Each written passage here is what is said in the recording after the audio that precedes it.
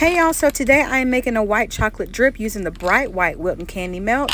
1 cup of those, a 1/4 cup of heavy cream. I pour that in. I like to stir it in with the candy melt and really coat them with the heavy cream because it really helps them to melt better and quicker. So I'm going to heat this for 30 seconds, not on high, just 30 regular seconds, and just 1 round of that and I'm good. And I stir it and keep stirring it until it's nice and smooth, just like this.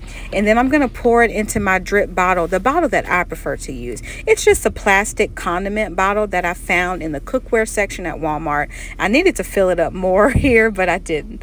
But it all just depends on the size cake that you're making. And then I'm going to put the top on it. I cut a bigger hole into this after filming, but just let the chocolate cool, drip it, and it looks something like this. And it's really going to turn out great.